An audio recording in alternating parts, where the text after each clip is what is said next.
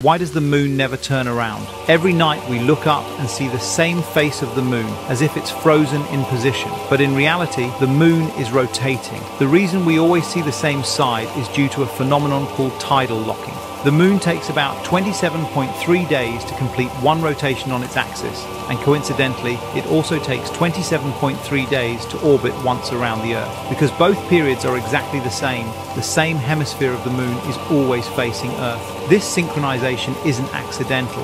It happened over millions of years. The Earth's gravitational pull created tidal forces that gradually slowed the moon's rotation, locking it into this stable orbit. This process is common in many planetary systems where one object ends up always facing its partner. The moon's far side, often incorrectly called the dark side, receives just as much sunlight, but remained hidden from Earth until space missions like Lunar 3 and NASA's lunar orbiter